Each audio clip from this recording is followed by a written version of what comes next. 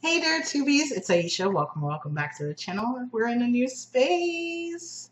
We're in my new home. So there are no books behind me, just the small rack right here. I'm very anxious about it. But today we're actually doing a quick review of Shadow Blade by Seressia Glass. I don't actually have a physical copy of that book, but I'm going to put up a picture here. Seressia Glass started the Shadow Chaser series, and I absolutely love this. I've marathoned the 3 books and have begged Mama for another book, and she said there's one coming out next month in November. I'm really excited about it. So for those that are looking for, if you are a fan of the Banks Vampire Huntress series, this is a fantastic series to pick up because, there's no more LA Banks. But this one is really, I absolutely love it. I've mentioned before that I actually went to school originally to become an archaeologist and anthropologist, and my favorite things to study, my 2 favorite things to study were Egypt and Native American studies.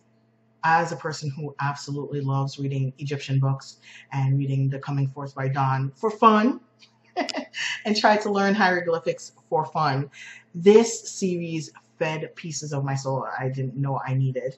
So the Shadow Blade series starts the Shadow Chaser series, and it stars Kira Solomon, who is a young woman charged with the duties of a shadow chaser. And her job is to help keep the balance between light and darkness. And her job is to keep darkness from taking over the city of Atlanta. She is a fully trained Egyptologist who has the magical capabilities to touch something and be able to learn the full history of a thing. If she does that to a human, she drains the human of their life. So she has learned since she was a child, particularly once she hit puberty, not to touch other human beings, which is very sad because humans do need touch, and you can literally, we call it in the medical community, fail to thrive if you do not receive human touch. Kira is raised by an adopted mother who took her in when she hit puberty and accidentally put her sister into a coma, and because she touched her while she was sleeping. And Kira ended up going to this community where she is raised and put through the rigorous training of becoming a shadow chaser. It is told from Kira's point of view for a majority of the story, and then later on in the story we're introduced to new characters. Can I tell you that I absolutely laughed once I figured out who Mr. Nancy was? Can I just, oh my God, I absolutely love the rendition of Anansi in here.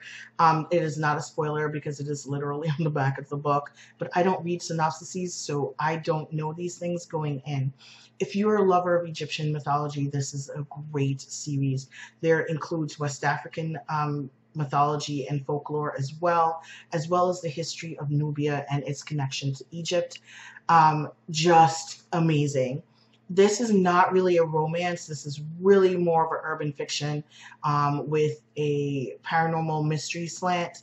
There is a case that Kira has to solve, and this goes towards her overall story. Kira is also trying to find out who she is because she is adopted and she is aware that she's adopted. So this impacts her abilities to do what she wants to do and how she does it. And she's got a little bit going on where she has to learn to accept her talents.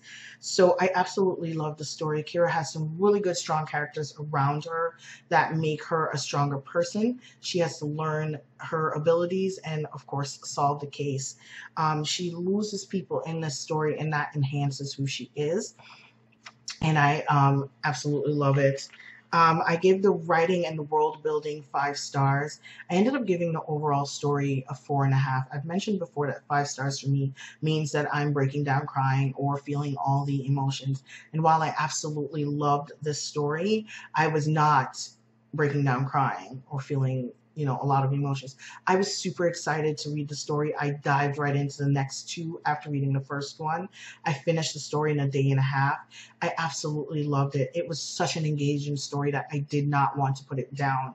I definitely highly recommend, if you are a lover of mythology or lore, or want to see strong Black characters, or want to see strong female characters. This story, once again, does not pivot on a romance, even though the beginnings of one or two are listed in the story. But the strongest part of the story is Kira's building of a team and creating her team, and Kira's ability to create and solve the mysteries that she needs to. Absolutely loved it. The fact that she is a devotee of the goddess Mahat makes me love her. The discussion of the coming forth by dawn, otherwise known as the Egyptian Book of the Dead. The discussion of history of Nubia and the military might, the Magi, just absolutely amazing. World building is done in a fantastic way that does not dump all the info on you, but gives you a peek into the lives. And it feels like when you get into the story as if the story had been going on for a while. Not like you're missing things, but like you're sliding into the story and understanding what's going on. I absolutely enjoyed it. I highly recommend it. If you're a lover of urban fiction and love strong characters who are hunters or fighters, then this is definitely a story for you. She's not necessarily hunting vampires, because even though they exist in this world, that's not what her job is. And even though she's... Another really major thing about the story, and reason I love this series, is even though it's a story of the fight between light and dark, it does not pivot on the Judeo-Christian concepts of right and wrong. It is heavily reliant on West African folklore and Egyptian folklore and concepts of good and bad, and what makes a person go to heaven, or which is among the gods, or are devoured and destroyed. So when you die, you're not going to heaven to see angels and a god. In here, your heart is weighed against Mahat's feather, and you are either glorified enough to make it through, or you're devoured. And I absolutely love that. So as I said, really good for those of us that love history and Egyptology and Egypt and Nubia and West Africa and our lore. This is a story definitely for you. It is not heavy. It is not preachy. The story moves quickly, and I enjoyed myself reading it. So I highly recommend. I will be doing a review on the other 2 books, as well as doing an overall review of the 3 books that are out right now. And I will see you guys in the next one. If you read this and if you want to have a better discussion, you can leave it down in the comments down below, or you can find me on Instagram, Twitter, or Facebook. They're all listed in the section. I will also list my blog review where I go into a little more detail. And if you have any questions, we can talk about it in the comments. Let me know if you read this or if you're going to read this, and I will see you guys in the next one. Bye.